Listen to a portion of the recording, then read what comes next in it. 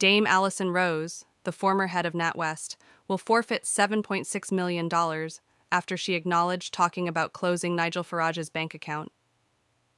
Dame Allison will still get her fixed pay package of $2.4 million, but she will not be eligible for share awards or bonuses as she was in the past. Following her remarks regarding Mr. Farage's bank account with Coates, a NatWest-owned company, Dame Allison resigned in July.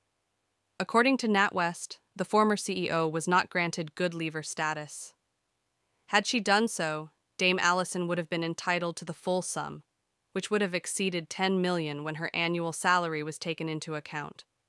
Not too long ago, well-known Brexiteer Mr. Farage claimed that he was informed, without providing a reason, that Coates, the exclusive private bank for the affluent, was closing his account.